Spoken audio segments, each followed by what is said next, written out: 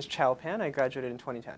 I'm a judge advocate for the United States Navy. I'm stationed in the Washington Navy Yard. I do a variety of law. I do disability, criminal law, a little bit of administrative law. Very recently, I just came off duty as a disability attorney, where I was able to help a lot of, essentially, people I consider to be kind of kids, 18, 19 years old, who have just come back from war zones in Afghanistan and Iraq, and they have injuries. Some are obvious, some are less obvious.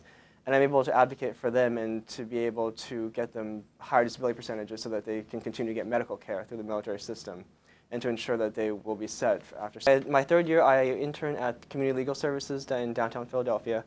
I've actually found it really helpful because I did landlord-tenant law, which is helpful for anyone who's a tenant, and I still am a tenant. But for my career, I've also learned how to deal with clients and how to kind of manage expectations. That's something that's not really taught traditionally in law school, where you kind of understand the law and case law and you know how to brief cases, but you might not know how to interact with people and effectively get their story out and to be able to advocate for them effectively.